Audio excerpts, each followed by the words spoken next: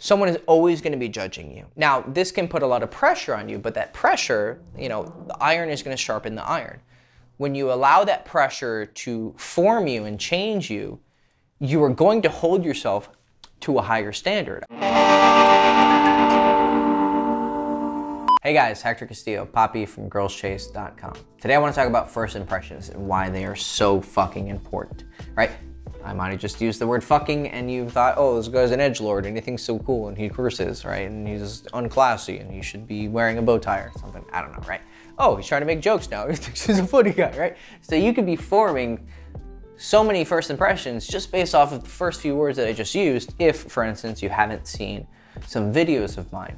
Now, first impressions, I hated the idea of first impressions at first, even though I was always doing them, right? We dislike first impressions when they're about us, but then we're all hypocrites, right? To a certain extent.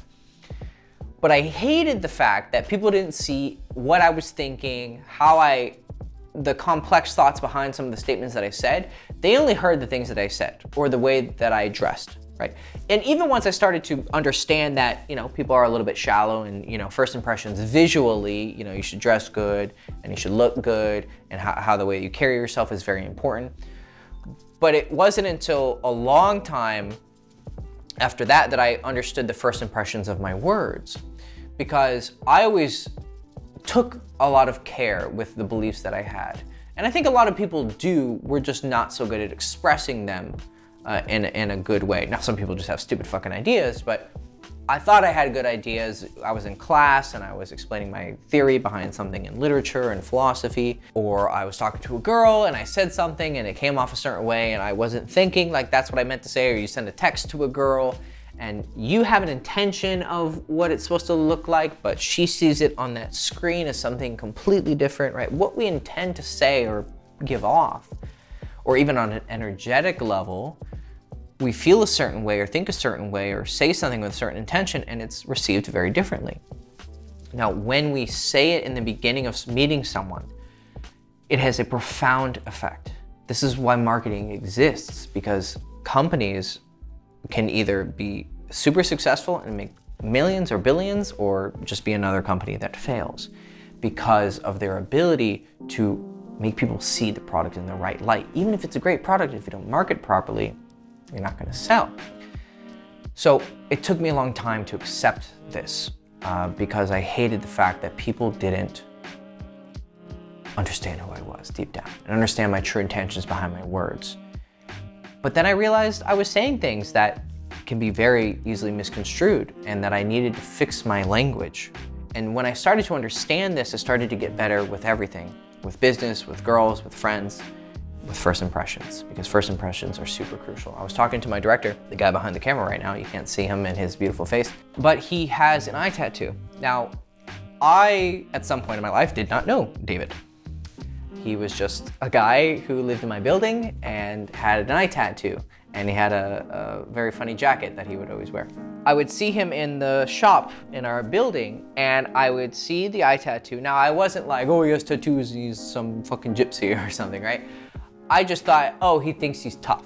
He thinks he's a tough guy, he thinks he's a cool guy. He's using this eye tattoo to send a message to the world. And he was, and he does have a story behind it, but I made my assumption of what that story was. And then I heard his voice. He has a very deep, sexy voice. And I thought, oh, okay, this guy's, you know, trying to act tough with his eye tattoo and trying to have a deep voice and trying to be tough, and oh, okay, cool. And then we had a mutual friend that also, I didn't know him, but I knew a mutual friend of ours, and so it changed the way I saw him. So I had an impression of him. Then one day, I was sitting in the lobby of my apartment complex. I was allowing a friend to fuck a girl in my apartment because I'm a very good friend. I'm a good bro when it comes to letting friends hook up. So I was sitting there just, I was writing a book idea, some notes for a book. And in waltzes in David. And he walks up to me, and we had seen each other a few times and exchanged like hellos, but I had that first impression of him. He was friendly, but I had the impression. He walked up and he just said, hey man, how are you? And I was like, oh, okay. So I had nothing but hellos and visuals, right? But then he went and said hi. Okay, then it was still kind of fresh. I hadn't yet met him, so the first impression wasn't totally formed yet. A lot, but not totally. So then, oh, hi, he was very friendly. Okay, now we're starting to see some meshing. I was changing my opinion like that about him. Then he invited me to eat some borscht. For those of you who don't know, it's a super Eastern European type of soup, and it was really shitty. But I didn't judge him based on that because he admitted it was shitty. But he invited me up for free food. So I was like, okay, I'm letting someone else fuck in my apartment and he's going to do me a service in return, you know, pay it forward, right? So he invited me up to his apartment to have some food. I was like, okay, cool, why not? Fuck it. So we go up to his apartment and we start talking, and then I tell him what I do, and he tells me that he's an aspiring videographer and editor, and he has some cool equipment that he just recently bought, but he doesn't have any jobs to actually use it. It's something that he wants to get into. He's brand new, had zero experience. But I could tell that this guy was smart, and he had something to him. Like, I can tell when someone has potential. And I said to him, well, you know, I just started making YouTube videos. If you saw my older videos, I think a few of them are available. If you go way back at the channel, where I just had my old Samsung Galaxy 7, I think, on my little fucking tripod. And I had zero understanding of lighting and zero understanding of angles. And I would like make videos and like dusk would happen and like it would go from super bright to like almost dark, but I'd just upload it because fuck it, right? And so I wanted something more professional. I was like, all right, let's give this guy a shot, right? He's new, I'm new, we can work together. And then we ended up working together now for how long? 2.5 years? 2 years, 2 years, yeah. So I changed my first impression because there was still that availability to have that first impression. Had I already had an impression of him and then he tried to be friendly, I'm a pretty forgiving guy, actually, sometimes way too forgiving. So I'm open to people changing minds, but most people aren't. There's situations you'll find in life where there's redemptions and there's second chances, third chances, fourth chances, but the vast majority, especially when dealing with girls, right? Because this is a channel about girls, but this is a good lesson for everything, for business, for friends, but mostly with girls. First impressions with girls are going to, most of the time, 95% plus, going to be the maker or the killer of whether you get with her or not. The only exceptions are if you run into each other at a later point and you've, you know, changed your attitude, you got more attractive, or she sees you with the girl, or if you're in a social circle where she can see you over a long period of time and start to get a better opinion on you based on what people say about you, how people interact with you, and seeing you change over time.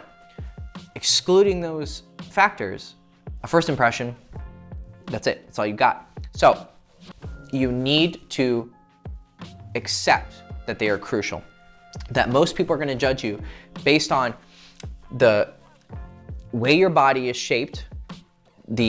So you can change some of that and some of it you can't change. You can get in better shape, but you can't get taller, and you can't really get more beautiful without plastic surgery. But you can take care of your skin, or some of you may have really bad skin problems. Well, you can still get in good shape, right? Oh, but you can't get in good shape. You have, you know, no legs and no arms. Well, you can still do something at some point, right? I've seen some videos of guys with no fucking legs doing fucking pull-ups, so I don't think you have any excuses. You can dress better. You can learn how to be funny, right? You can learn how to change your body language, to change the way that you move your hands, to change the way that you speak, the vocal tonality that you have when you walk up to the cashier and say, oh yes, can I have a pack of this or this? And the girl next to you hears your sexy voice. So her first impression based on what you look like, but then you open your mouth and, oh, interesting, piques her interest.